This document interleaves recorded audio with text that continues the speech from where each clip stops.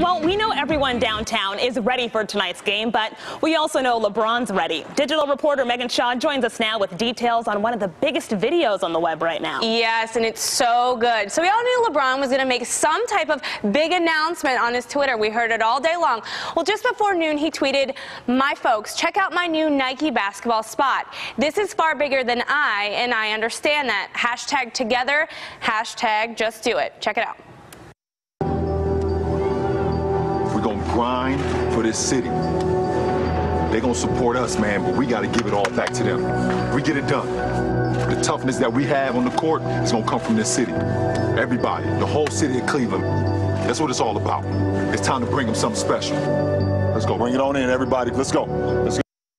Ah, so good. So that video was tweeted a little more than 4 hours ago, and already it's gotten like 5,000 retweets. He also posted it to his Facebook a little bit later. Within 30 minutes, it had 18,000 likes and more than 7,000 shares in 30 minutes. We have a link to watch the full video, because that was only 20 seconds of a 2-minute clip, on our Facebook page at The Now Cleveland. Dome, I know you watched the whole thing. Yes. How did you feel about it? Goosebumps. I loved it. It is so raw. It's in black and white, as you could see exactly in the image there, but just unbelievable. He is the king, right? Well, and if that doesn't get you pumped up for tonight's game, I don't know what will. I really don't. Well, I think Jackie can.